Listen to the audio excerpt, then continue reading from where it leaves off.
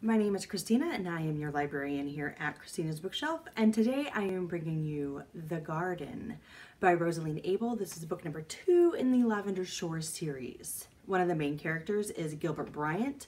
We met him in the Palisade. He's Andrew's best friend. He's a member of one of the founding families of Lavender Shores, an up-and-coming jewelry designer, and in his mind, the black sheep of Lavender Shores. And for this reason, he hates coming home. Walden Thompson is a high school science teacher who has just finally found his way to Lavender Shores. It's a place he's always wanted to live since he was little, and his family would venture through town on their way to vacation. They didn't stay, of course, because Lavender Shores is a safe haven for the LGBT community, and that is a sin. Well, Walden didn't just leave his family and hit Lavender Shores. He kind of made like a rough detour to get here.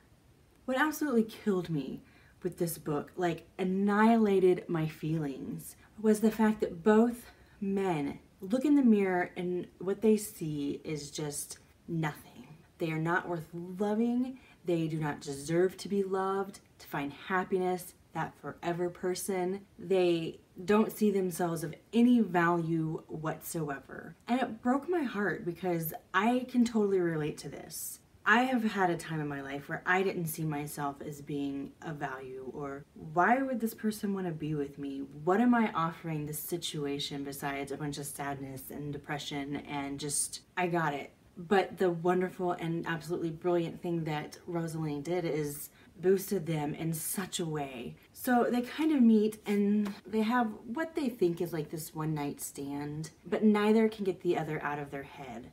It's like they've clawed their way in. They just continue to have these little meet cutes that lead to some crazy, wicked, wild sex, but we can't be in a relationship because I don't do relationships, or I don't do relationships because I'm never good enough. And once again, like after this wicked hot sex, you're kind of dragged back down. But the brilliance of the story is that Gilbert starts to see Walden. When Walden lays out like all his things, like this is me, this is why I'll never be good enough for you. And Gilbert's like, I don't even understand why you think that. No, you're totally fine. Everything's fine. How you see this person is not how I see this person. Walden sees himself here. Gilbert sees Walden here. And it's like vice versa, because when things are finally laid out why Gilbert is how he is, what he did in his past, Walden's like, I can tell you now that that is not your fault, and I don't understand why you're pressuring yourself about any of this. And so once again, where Gilbert sees himself down here, Walden sees Gilbert up here, and they have to work with each other to kind of level and balance and say, you know what? We are good enough to have a relationship, and we're good enough for each other. They kind of heal. And I thought it was absolutely beautiful. Everything about this story, it hit home in so many different places for me, and I absolutely enjoyed it. It was a blast. I mean, there's so much humor in this book, but there's so much self-deprecation in it also, that I kind of just wanted to crack a whip a couple times and be like, you're both fantastic men. Suck it up. Let's do this. I thought that it was admirable that we had two characters that were down and we have to watch them build, versus having a character down and the other one's like on planet Mars or whatever, having the time of his life, and he's going to try to bring character X up to Mars too. Instead, we're building, and we're building progressively, making ourselves, each other, the world around us a better place. Now, I did receive an arc of this book, but I went ahead and bought it too because I wanted to see how some things played out that were different. And the only thing that I really have to say is editing. So I am giving The Garden by Rosalind Abel 4.5 stars simply because of editing. Other than that, I think this book is just on par with reality, with the pain and the therapy and the depression and anxiety. It's not a woe is me story because they actually have dealt with real life scenarios that are just yucky. The sex is freaking just flames about.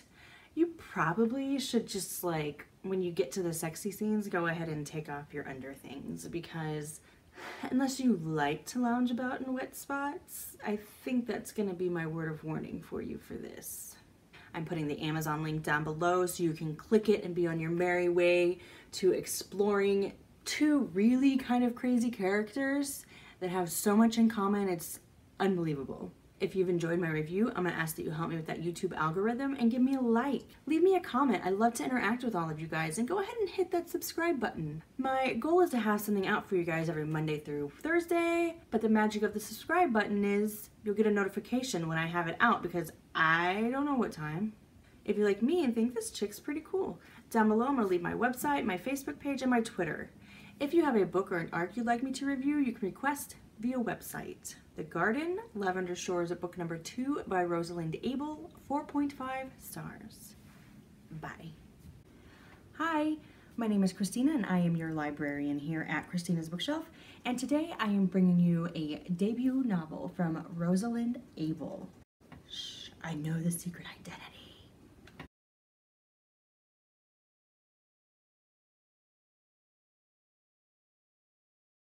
This book is called The Palisade. It is a Lavender Shores novel. It is the first book in the series. This book kind of reminded me of a couple of things. It had that very